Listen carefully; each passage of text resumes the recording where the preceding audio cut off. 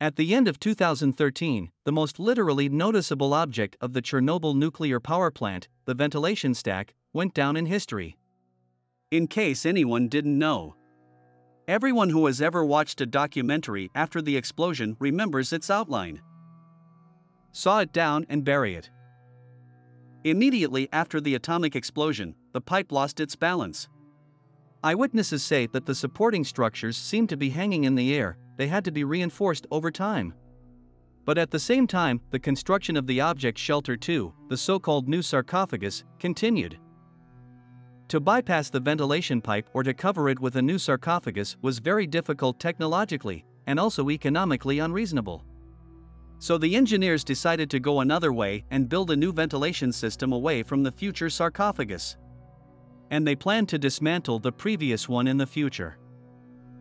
At first glance, destroying a massive structure is not a very difficult task. As the saying goes, to break is not to build, dismantle and remove. But in fact it was not so easy. First, we were talking about an object weighing over 350 tons. It weighs about 7 loaded freight cars. And the height of the pipe is about 150 meters, it is like 33 floors of a house. Simply knocking such a thing down meant destroying hundreds of square meters of the old sarcophagus and releasing radioactive dust. The dust would fly from the reactor under the tube and from the tube itself, inside which tons of radioactive soot had accumulated. In addition, because of the high levels of radiation, as few people as possible had to work on the dismantlement. This meant dismantling would have to be carried out in several stages. The State Institute Atomenergostrojprojekt was working on the project. Atomenergostrojprojekt had been working on the project for several months. The result was to saw the tube into 6 parts, dismantle them one by one and bury them in the engine room of Unit 3. To begin the work, the only thing that was expected was to put the new pipe into operation, which happened in the middle of October. A German crane helped. The main hero of the dismantling became a unique heavy crane demag with lifting capacity 1,600 tons, which allows you to lift up to 70 tons of cargo on a 200-meter boom. There are not more than a dozen of such machines in the world. Exactly this crane was delivered by sea from Italy, or it was engaged in other works. From the port in Ilyachevsk it was carried by 92 trucks to Chernobyl. A crane with different characteristics would not have been useful in Chernobyl. The ventilation pipe was 100 meters away from the nearest level piece of land where a crane could, in principle, be installed.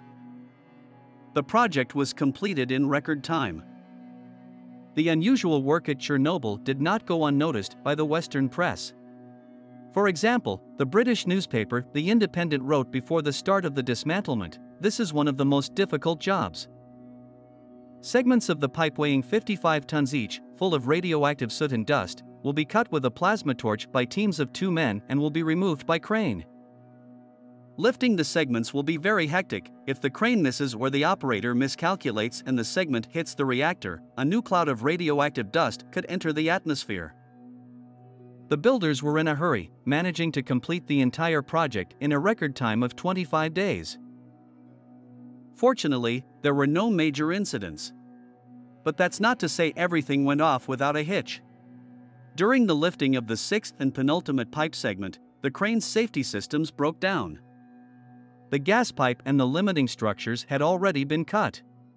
But the crane could not lift the segment. The fragment turned out to be much heavier than the design engineers had calculated. It was Friday, 3 p.m. The pipe was cut off. A fragment was practically hanging over Unit 4.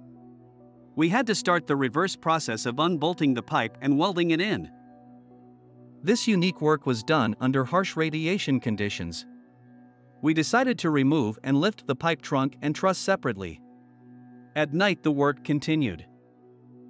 According to him, the plan was reworked during the night. The heavy fragment was cut in 2 parts and started to move in parts.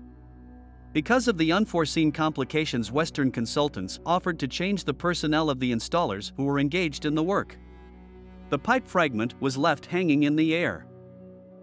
After dismantling the pipe, there is nothing to prevent the Novarka Consortium from assembling a new safe facility, Shelter 2, above the destroyed buildings of Units 3 and 4. Synopsis. The ventilation stack is one of the necessary structural elements of a power unit with a nuclear reactor. Known to most of our fellow citizens, the striped vent pipe of BT2 ensured blowing of air into the rooms of Units 3 and 4, creating conditions for operation of people and equipment in conditions of increased levels of radiation. After tragic accident on Chernobyl NPP in April 1986, the pipe continued to fulfill its function: ventilation of premises and creation of conditions for personnel work. In general, Chernobyl is no longer the same. Subscribe to the channel and share this video with your friends. Give it a thumbs up.